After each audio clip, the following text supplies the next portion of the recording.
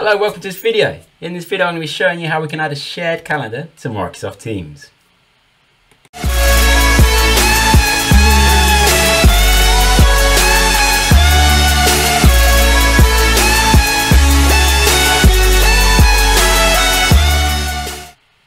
So when you're in your team in Microsoft Teams, wouldn't it be great if we could give access to a shared calendar? So in our Teams application, we want to have access to a shared calendar, but currently with Microsoft Teams, that function isn't available.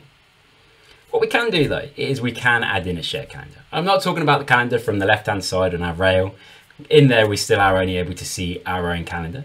But what we can do is we could add in a shared calendar into a tab within a team. So we could go into one of our teams and then we can add in that shared calendar.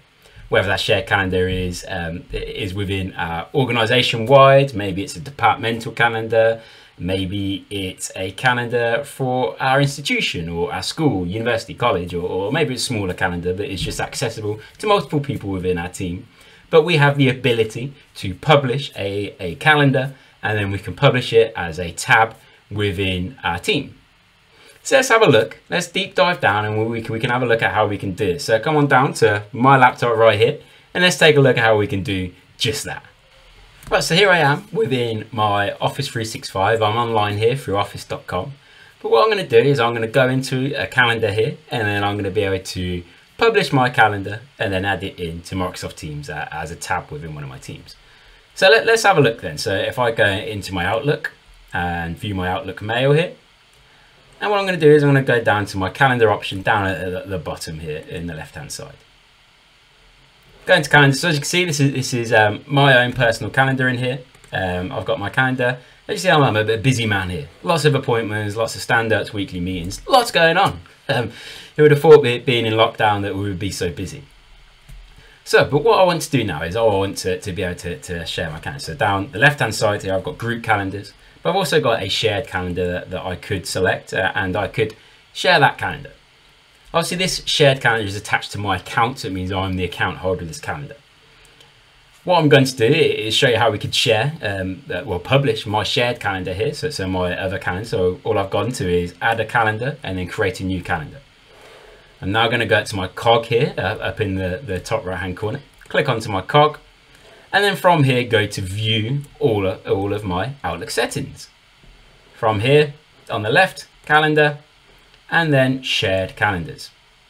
What you'll notice is from the drop downs, I can share a calendar, and that's how I'd normally share a calendar with someone. But down the bottom, I have publish a calendar. If I click on the drop down, then I've got my main calendar, my own personal calendar in Outlook here. But I've also got my shared calendar. So what I could do is then click on shared calendar, and I could then share my calendar. So I can say just busy, tiles and locations, but for this instance I want people to see all the details around my calendar. So go to all details, hit that publish button, and there we go, it's created a link for me. I can then copy that link and then I'm able to push this link now into my team.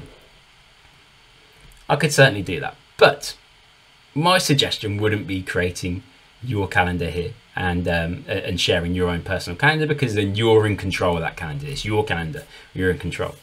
What I'd recommend is the fact that we would create what's known as a shared mailbox and then have that shared mailbox used to be able to push out that shared calendar. The reason why I'd say a shared mailbox, because then we're not using up any licenses that we have within our Office 365 tenant. But if you've got plentiful of licenses, maybe you're in education and you're not paying for your licenses, then maybe you'd set up an actual account and do it that way. So let's have a look at accessing that shared mailbox and then using that calendar to publish as our shared calendar. So what I'm going to do is I'm going to click on my initials in the top right hand corner here, and then I'm going to go into open another mailbox. From here then I could paste in my shared mailbox address in here and then open that mailbox. This will then take me through to the calendar options of that shared mailbox. And here I am now in the calendar of the shared mailbox, and I can see the appointments in here.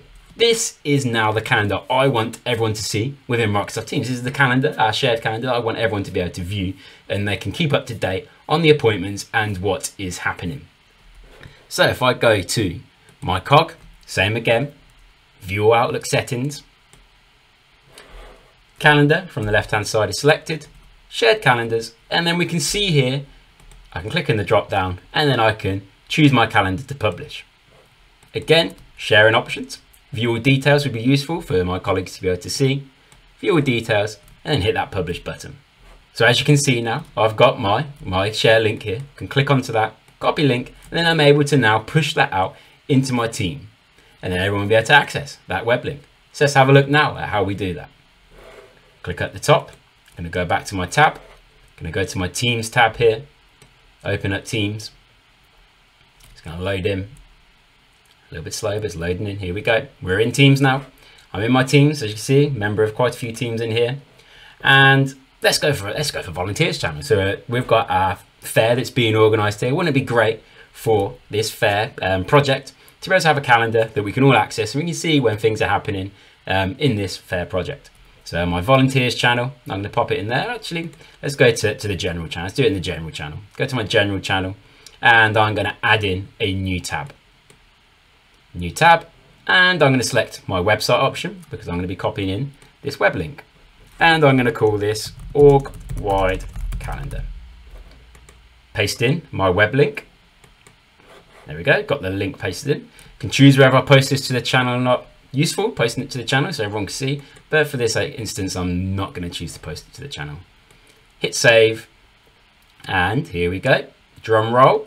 Our calendar is now accessible in Teams. So I'm not in calendar on the left-hand side from my calendar rail. I'm in my team, my Contoso team, general channel, and I've got my LinkedIn calendar here. I can select whether I see day view or week view. And if I scroll down, I can see I've got the daily stand-ups here in my week view. Or if I want a big overview, I can go back to my month view and I can see it in here. And when I click into the days, it's very nice and shows me what's happening on that particular day. Because I've chose details, when I click into it, I could see the details for that calendar invitation here. Everyone now within my team has access to view that calendar from that tab. And I'm now able to update the calendar. It's going to push through those updates because it's a published calendar. It's going to push through those updates and people are going to be able to see those appointments, the changes in our calendar here. They're not going to be able to add items to the calendar. I've not given them access to be able to create anything, amend or add things, but giving them the ability to see that shared calendar. It's going to bring in brilliant ways of being able to work with keeping up to date with appointments and schedules and such around that calendar aspect of our shared calendar. Obviously, we can still go into Outlook and access the calendar in Outlook, but this just gives a whole new way of being able to view them within Teams, having Teams as that platform that we can go into and work in and be able to access all the things we need to access during our working time. So thank you very much for watching this video. Please do subscribe to my YouTube channel. Remember to like the video, but please keep checking. There'll be more updates coming out very shortly. Thank you all.